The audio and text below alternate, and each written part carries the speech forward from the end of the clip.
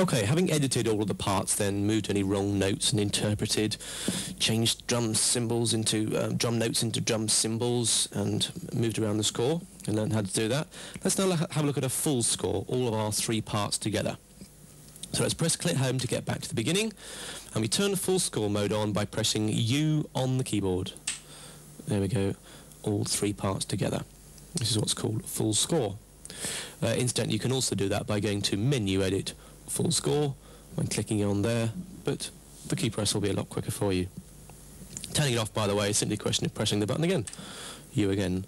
Interpret, Split, and Full Score U are all the same. They're all toggle buttons. So here we have our score. Now, there's a slight problem here in so much as the parts are in the wrong order. If we're going to print that out, we probably want our tune at the top, then piano, then drums. So what we need to do is change the order of the tracks and how they're displayed. So I'll press E to get back to the main page again, and what we need to do is actually change the order of these three tracks here. This is fairly straightforward.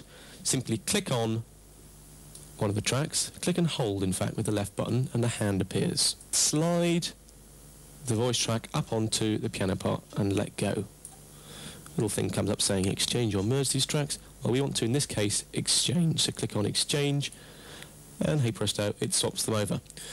Do the same for the piano and drums.